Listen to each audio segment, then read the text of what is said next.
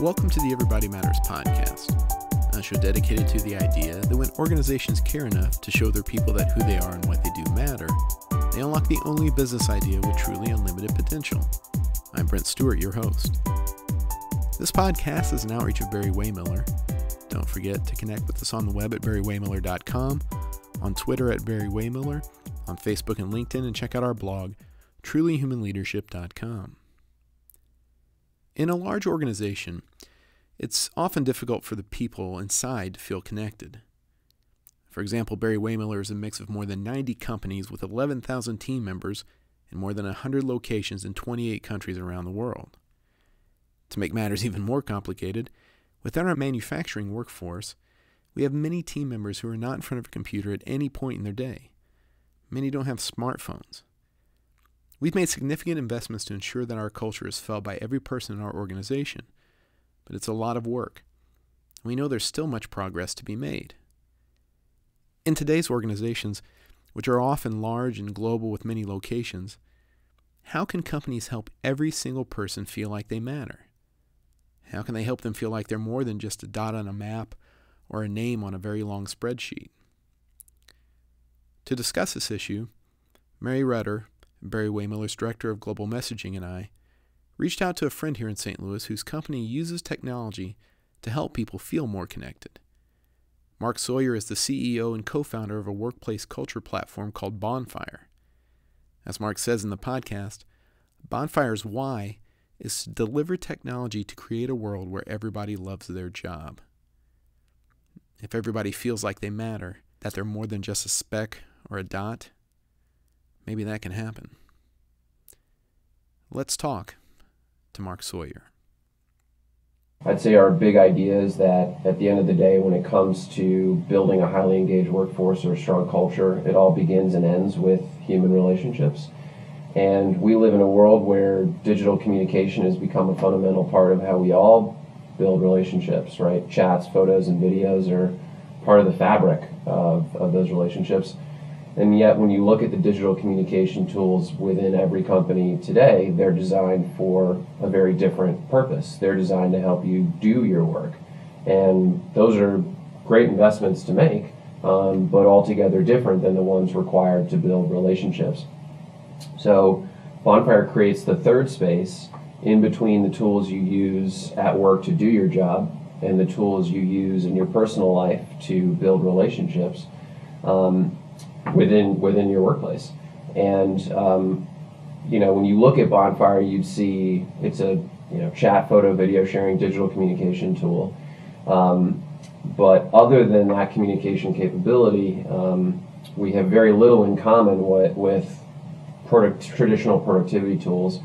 Our feature set is aligned with what we see as all of the key culture touch points within an organization. So the product is designed to support internal communications, employee recognition, diversity and inclusion programs, employee experiences and events, and building those relationships. And I'd say maybe one of the most exciting things that comes out of Bonfyre is the data and intelligence, because if you buy into this idea that relationships are critical and that a space designed to build relationships in today's world, a digital space, is different than one for doing work, then you're led to the conclusion that people will use Bonfyre differently. And so the content, the nature of the conversation, the nature of the communication that's happening in Bonfyre is categorically different than what you would find in other tools. And so, we're able to correlate Bonfyre use to performance, to retention, to, if an organization wants to know, let's say they're investing a lot of time in, let's say they do an engagement survey and they hear from their employees, people don't feel appreciated at work. Okay. So hopefully the company's going to make a bunch of investments to change that. Maybe they'll do some training, maybe they'll roll out a rewards program. Well, we have a tool that actually categorizes how people are using Bonfyre across 4 key categories: knowledge sharing, collaboration, internal communications, and recognition. So we can literally see a compositional shift in the percentage of conversation related to recognition based on those investments. So how did you arrive at doing this, first of all? Like, what made you want to do this? Yeah. Well, you know, my co-founder Chris and I, we certainly didn't wake up and think, oh, let's build a workplace culture platform. You know, I think like many startups, it was a journey, and we sort of found our way here. We really began as an event application. So we had companies like Express Scripts, and we actually had the St. Louis Rams and Budweiser using Bonfyre for experiences that they were creating. And we discovered something pretty interesting around the corporate events, because the communities, the Bonfyre communities that were launched around these experiences, whether it was an incentive trip or a conference or a town hall or whatever, people kept using Bonfyre after the event was over, and they kept using it as a way to build camaraderie, to share knowledge, collaborate. And so our customers started coming to us and saying, hey, oh my God, they actually use your tool. They're actually enjoying it. What else can we do with it? And so we began to sort of realize that events they're one of the most important investments, I think, that companies make in building relationships, because it's when you actually bring people together. Mm-hmm. And that's really what we were seeing happen in Bonfyre. And we realized that events were just one part of how companies are investing, whether they know it or not, in building relationships. And the other investments are all those culture touch points we mentioned earlier. So we started with events, but expanded from there. So that's sort of how we arrived there. Were there any experiences you might have had in the workplace that might have kind of informed the need for something like this? A little bit. I'm fortunate in that I've been an entrepreneur basically since college. So, for the most part, I've sort of started my own thing.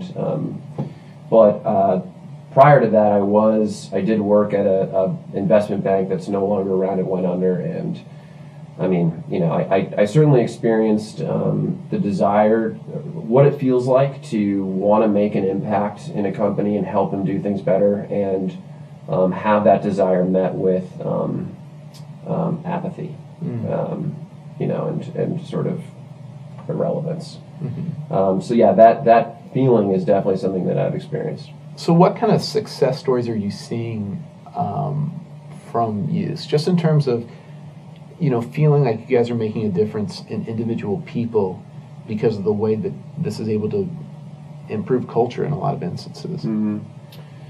Yeah, we could probably talk for an hour about that, but I'll try to keep it short. So I'd sort of answer that in a few different ways, in no particular order. First is just what people share. In Bonfyre, we see people sharing photos of their kid that got past a congenital heart disease, or somebody running their first marathon, or a leader actually living core values, and actually sort of bringing those things to life in an emotive way. So we see a natural desire amongst employees to build relationships. Actually, I think connecting it to something Bob said, I think he said something along the lines of people are surprised to think that truly human leadership was born in the manufacturing world, right? And I'll tell you, when we launched our first Bonfyre communities in manufacturing plants, this was 12-hour shifts, English as a second language, not allowed to use your phone at work. Pretty much like every reason you could possibly think of why Bonfyre wouldn't work in that environment. And it's one of our most successful employee audiences, because there is a natural desire for every person to build a human relationship with the people they work with. And again, in today's world, digital communication is a big part of that. So I'd say we can see it just quite plainly in the how people use Bonfyre, what they're communicating. For organizations, staying with that audience for a moment, right? So these employees typically don't have company email addresses, and much like I love the example in the book, talking about how the manufacturing employee and a knowledge worker walk into the office, one goes left, one goes right, and they have entirely different experiences, right? Well, we would say that same difference exists in the digital Sure. tool experience, right? Like, so manufacturing employees get their information and are able to contribute and, you know, perform their work. I mean, there's signs put up on walls. I mean, most companies are relying on people to give verbal instructions to employees, and so one of the I think most powerful things about Bonfyre is we changed that because it's a tool that every single employee can use, whether it's employee email or employee ID. We have a secure way to manage access to that. So we actually bring all employees together in one environment. Yeah, it's funny because that's where we struggle, or we think we struggle. More than 50% of our population is in a manufacturing environment. All of our team members have email addresses, but they don't touch a computer. Right. So are you saying that the manufacturing environments to which you have, you know, where you've been successful, do they spend their time at night then, off working hours, engaging? That's one of the most powerful things, is that it's not required, so it's a completely optional tool, and people choose to use it when they're not working their shift. I mean, they're not allowed to use their phone while they're working. So, yeah, it's a completely elected thing. And if you think about it from the employee's perspective, it's, you know, the trends in this respect are only going in one direction. Like, people are going to have more smartphones and not fewer. They're going to be using that device more, not less.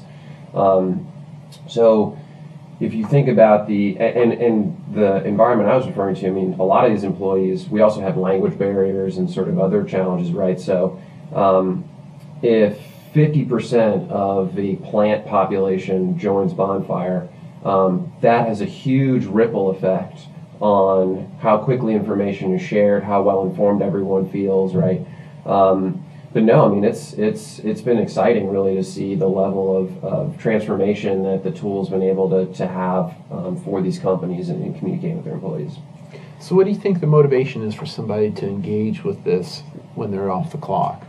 So I think, you know, how we approach this, and I think it's very much in line with a lot of the principles in the book, is we put the employee at the center, right? So a lot of companies, and when we first start talking with them, maybe they're rolling out new core values or something like that, and they say, oh, let's launch a Bonfyre for, you know, insert the name of or acronym for your core values. And we sort of asked the question, well, you know, would any employees really want to join a Bonfyre just for that?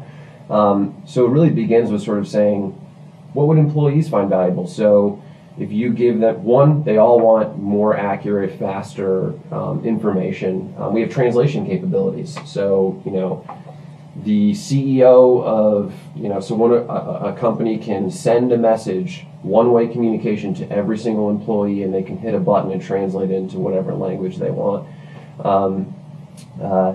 So getting information, giving employees the opportunity to, you know, in some cases trade shifts or say, hey, can anybody help me out on this day? I'll trade. But, you know, the other really cool thing is, particularly when you get people from a lot of different countries and backgrounds and ethnicities, is people share where they're from. And we see people sharing photos of dishes they make, like food that they're making, or photos of, you know, where they were born and, you know, where they still have family and things like that. So it's building all of these relationships between people. And I looked at the stats before I came over here, and one of our primary metrics, so we measure, you know, what percentage of the population has adopted Bonfyre, how often are they using it, what percentage of those people are actually posting content. Our customers average 45% monthly engagement from their users, which means 45% of people actually post or like content. Because we spend a lot of time and money making Bonfyre a tool that people actually like using, that they find simple, intuitive, and delightful. So I hope, does that answer your question? Yeah, for sure. I guess the question I have is, how do you, I mean, because we create a lot of content. Right. Making sure that it is something that people want to consume is the challenge. Mm-hmm. So when you're sort of crowdsourcing, when you're you know, sourcing it from, do you manipulate the content, or is it all organic? So we help our customers put together a content really an engagement strategy and a content plan but just, I mean, kind of generally speaking, we might help our customers put together 1 or 2 posts a week. Sometimes those are posts related to a particular challenge, or but you know what, I'll even pull up one of the manufacturing bonfires. You guys can see it for yourself, but it's yeah, I mean, this is just all. So it's a mix employee. Of somebody from the internal communications team or something, Yep. Probably creating the CEO message. Yep. And then interspersed with here's my dolphin. And the other Here's what I key- ate for dinner last night. Yeah. Right. Yeah. No, but it's funny because I mean people will ask, well, what's the value of a cat photo, right? And you know, it goes back to trust, right? And for us, there's a lot of evidence and academic research out there that shows the correlation connection between what we might call relatedness, meaning how much do we have in common, and how much I trust you, right? Mm-hmm. Really, commonality is a big part of the fabric of relationships, and so we would say, actually, you know, in a proportionate sense, the more people understand about who you are and what you care about, whether it's you have a cat and I have a cat, or oh wow, you like to go running, I go running too, let's go run together. We think those kinds of things are important. But the other key thing, I think, is recognizing the world we live in, right? So the world we live in is, if you're spending some of our customers, I mean, they were spending hundreds of hours per new internal newsletter, and then wondering, well, some don't know how many are even reading it, but for those that do, you got to start to question your return on investment when you're getting 5 to 8% of your employees actually opening the thing up, and that's because people don't want to read a 5-page document today. What they want is a 30-second video. They want a little message they can read right on their phone. And so I think, you know, when we think about the future of work and the future of culture, that sort of snackable kind of content communication we think is pretty key, and that's what we deliver in Bonfyre. You know, one of the things you were talking about earlier was trust, and probably one of the most integral parts of this is that, you know, people are interacting and sharing what they want to share, mm-hmm. right? So, like, yep. We may be coworkers, I may be wary about letting you have access into my life via my social media mm-hmm. channels, because I'm worried you're not going to like the same mm-hmm. singer I like, or mm-hmm. you're not going to like my cat pictures or something like that. But with this, it gives people the opportunity to engage on kind of an even platform where they can feel comfortable sharing as much as they want to share, mm-hmm. or as little as they want to share, or they can just learn about other people. You know, it does allow an avenue for that with a certain amount of control, security. Yeah, mm-hmm. yeah. I mean, to me, the value, as a internal communications person who's using, you know, that to build culture, to mm-hmm. you know, help us all align and move forward together, especially as we grow and we've, you know, trying to, you know, scale this globally. The value that I see is that you're interspersing those sort of company messages in with those, you know, team member messages, and so they don't even really realizing they're consuming that on some level. If it's done properly, it's quick, and I might want to look at this now, as opposed to, you know, because I'm going to look through the feed anyway to look for the cat pictures. Well, actually, so I'd expand on that and sort of say that so we have a pulse survey tool, right? We have the internal communications tool suite, that we have the employee recognition tool suite. The point is if you start with the employee at the center and you say, what would be valuable, what sort of community, in terms of communication, would be valuable to the employee, and we start with that, you leverage an ecosystem that's sticky, that people are already engaging with on a regular basis, to then ask your survey question, to then distribute information or distribute your announcement. So as a result of that, you get more impact, because you're not asking people to click a link and go take a survey on a platform that they never use, except to only take the survey when you ask them to, or go to this platform to recognize somebody and that's the only thing you will ever do on that platform. It's like, it's hard to keep those kinds of things top of mind.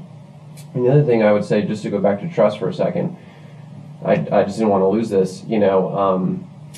So many of our customers, particularly with this type of employee audience, there's fear of, what are they going to say? Are people going to say bad things in Bonfire? And in our experience, I'd say we have never had to delete a post, or there's really never been anything. But there's no anonymity inside Bonfire.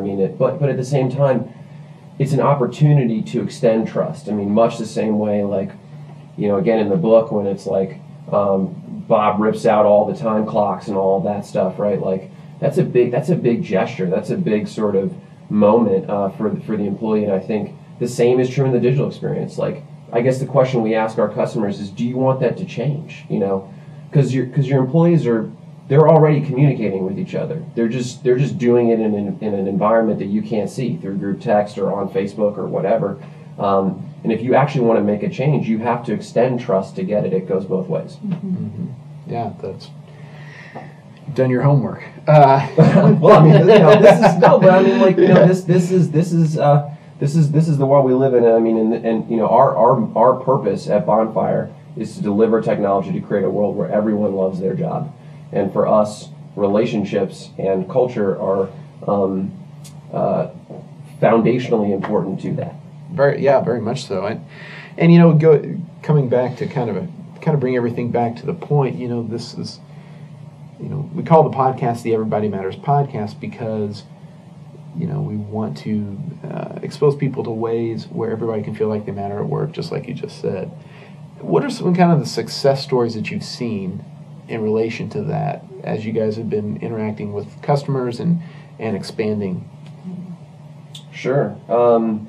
So I guess I gave the example of just having employees have a space where they, appreciation should go beyond just work. I think actually maybe that's one of the coolest things we see is that I think many companies have an opportunity to expand their thinking around what recognition means. Recognition is not just about the core values. That certainly is part of it, right? Those target behaviors. But it's also recognizing, my kid just graduated from high school, or I just had this major personal life achievement. Experiencing appreciation for the person you are at work is just as important as the work you're doing, if not more so in some cases. So I think that's definitely one of the most important outcomes. Removing the second, being a part of, because it's not all Bonfire, right? But being a part of sort of removing that second class citizenship, so to speak, divide that exists between hourly employees and everybody else, leveling the playing field with the digital communications technology, that it can actually bring people together. You take, for example, employee resource groups, right? That's, for many companies, one of the few avenues where they actually literally bring manufacturing or hourly employees together with knowledge workers. We do that in a digital space, and we can expand that way beyond just one particular interest into many. So I feel like you were going to tell a story at the beginning that I might have stopped you about talking to Bob on the phone. Did I interrupt that? Oh, it wasn't a terribly long story. It was just, I guess it was just, it's just kind of interesting. I was just thinking about it on the way over here, and just thinking back to, when Bob and I talked, Bonfire was, I think we had more or less just woken up to, or realized that what we were doing in events was really just a part of a much bigger picture related to culture and engagement. And, I was fortunate enough to be able to talk with, Bob, who's arguably one of the standard bearers for this focus on relationship and focusing on the full human behind the work, not just the work they're doing. And in fact, in doing so, driving the most performance. That's the way to get to performance, right? So it was just interesting for me to sort of think back and realize that here we are, 4 years later, and so much of what Bob is talking about and written about and is just a part of Bonfyre's DNA. You know, people will hear the message that we have, and they'll say, how do I do that then? How do I get from point A to point B? Mm-hmm. You know, we have a way of doing it through our Leadership Institute helps companies figure out how to start the journey. But that's actually, so the Sendelaney firm I mentioned earlier, we have a number of partners that are sort of in the culture consulting space. And without oversimplifying, I'd say, you know, what Bonfyre brings to the table, right? So if you take whatever your IP is that you're delivering to the company about how to build a great culture, everybody's got a different approach, right? But inevitably, every company you're working with is going to find itself asking the question, which is, okay, I've trained all the managers, all the people that I can afford to train, and you know, you've given us all this content and IP and these great concepts, but now what? How do I actually bring this, operationalize this into the entire organization? So really that's where Bonfyre comes in, is we're a platform designed to do exactly that. But to your point, we can't do it alone either. You know, I mean, if the company and leadership are not embracing these concepts, Bonfyre can only go so far. You know, we can solve surface level communication problems. We can help make your employee recognition program feel less like corporate wallpaper, as Bob would describe it. But you know, if you're not really fully invested in those ideas and concepts, you need both. That's why we partner with those firms, is because their clients are already they're buying into that, right? And so it's a good moment for us to come in. Mm-hmm. I mean, starting with our purpose, which again is delivering technology to create a world where everyone loves their job. So that sort of encapsulates what we want to achieve for our companies, is really for their employees to love what they do. But putting that in sort of more practical terms and what's the outcome for organizations, we want to show a data-driven connection between relationships and culture to bottom line outcomes within an organization related to performance, related to retention, employee engagement scores, et cetera, which we're already starting to see. And through our tool, provide insight, meaningful, actionable data and insights upstream to enable companies to become proactive as opposed to reactive in terms of how they're managing their people challenges or their people.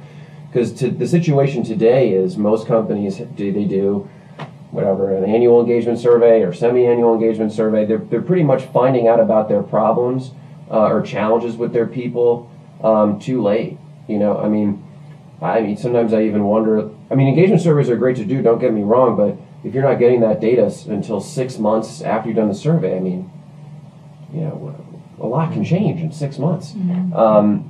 And so there is this need, I think, for something that's much more real time that Bonfyre can deliver. So that I'd say is the transformation that we hope to bring to organizations. Yeah, that's an interesting point. Helping companies see the numbers, right, in engagement mm-hmm. and in good culture. You mm-hmm. know, because so many companies won't take the leap because they're in such a mindset of a profit mindset, that if they don't see numbers, mm-hmm. they won't invest in it. Yeah, and maybe to go back to that example of, I was talking about the chat analysis tool that we have. So again, it categorizes what people are posting into 4 categories: internal communications, sort of informing people about what's going on in the company, sharing knowledge and collaborating, building relationships and recognition. So to use that example again, let's say you need to improve the feeling employees have about their appreciation at work. So why is this chat analysis tool so impactful? Because you can not only see at the ecosystem level across all of your bonfires what percentage of conversation is related to recognition or appreciation, and you can actually correlate that to a campaign you might have run. But you can also break it down by community. And why that's so important is because, as we all know, Just because the company says appreciation and recognition is important doesn't mean that every single manager and every single person is going to embrace it to the same degree. And when you can segment and you can say, oh wow, making this up, Bob, it looks like your Bonfyre community is performing 2 standard deviations lower than the average in terms of percentage of conversation related to recognition. And communities that are performing at or above the average happen to have a 60 to 70% correlation to performance, to retention, so now you can go to a manager who might have thought, oh, that stuff's fluffy, like who cares about appreciation, right? And you can actually change their mind with the power of data, connecting it to those bottom line outcomes. So hopefully that was a helpful example of what we aim to achieve with our customers.